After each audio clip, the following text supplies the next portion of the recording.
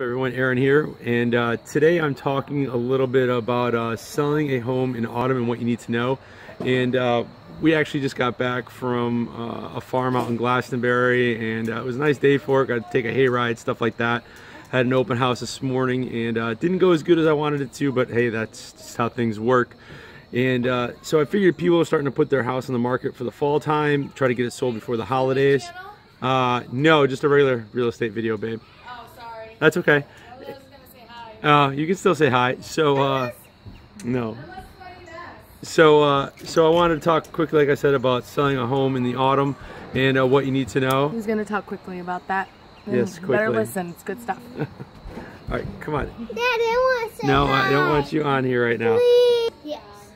Okay, so you guys might notice something a little bit different. I'm wearing my new glasses today. I just got these from Zenny, and they are actually pretty nice. They are only like 60 bucks delivered, and I got a really bad prescription, so I had to pay like an extra 20 bucks for them. But it's nice to kind of give my eyes a break, because I had a nice pair that when we went to New York, long story short, I left in the hotel, never to be seen of again. So I wasn't about to dump a bunch of money on glasses that I could possibly lose. So I got these bad boys for like 60 bucks. They came today, and so far they're pretty comfortable. But anyways, let's get back into what we were talking about today.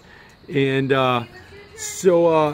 basically there's three things that you want to look for when it comes to selling a home in the autumn. Now, the autumn market can sometimes provide to be a difficult market, because some people don't really want to buy until after the holidays, and then there's some people that want to get a home before the holidays.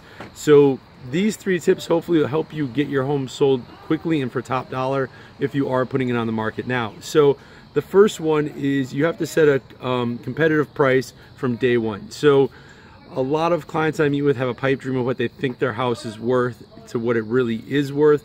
And for some of the more difficult clients, I'll say, hey, that's right. You want to list it at a certain price. We'll put it on the market for, let's say, $200,000. The house might only be worth $185 on a good day. So I'll say, sure, let's put it on the market for the first 2 weeks at $200. And if we don't get any bites on it, then we're going to do a price adjustment, and we're going to lower the price. So you want to make sure that you have a real good market price for your home based on other homes that are sold within the area, usually no more than a half mile from your residence, unless you're in an area where you have there's a lot of acreage, so you might be 3 or 4 miles in between homes or something like that. Not really going to find that too much in Connecticut, but again, you want to keep it to the localized market for your area. If you're on one side of town and the other side of town sells a little bit hotter and for a higher price, well, you can't really use those comps for what you have where you are. So you want to make sure it's competitively priced, to make sure that you are maybe offering some buyer concessions and that sort of thing. You may even want to go out and get a home appraisal done before you even have anybody come and put it on the market, or if you sell it for yourself as a for sale by owner, because that way there you can say, listen, I just had an appraisal done from a third-party person. This is what it appraised for. The next thing you want to do is you make sure you want to clean your home inside and out. So if you haven't power washed your home yet, power wash the outside, rake up leaves, make sure it still has that curb appeal that it would have had in the springtime or in summer, but you want to make sure it's set up for the fall, maybe even some fall decorations, some mums, some pumpkins, maybe some corn stalks on the light post, something along those lines to make it pleasing to the eye when you show up. And then the same thing on the inside. If you have a ton of stuff on your walls, you want to kind of declutter. If you have a lot of tchotchkes and knickknacks, you want to start packing those things up so the house appears bigger than maybe what it is, and it makes it appear a lot cleaner than it would be if you had a bunch of stuff out on built-in shelves and that sort of thing. And there's nothing wrong with hiring somebody to help you do that if you're not really that well of an organized person, or even having a cleaning company come in and clean maybe a day or two before a big open house or something along those lines, which are always great things. And it helps get rid of any smells that might be in the house, pet odors and that sort of thing. I have 2 dogs, and no matter how much I clean, I would have to clean every day. That's Morgan blowing her slide whistle back there.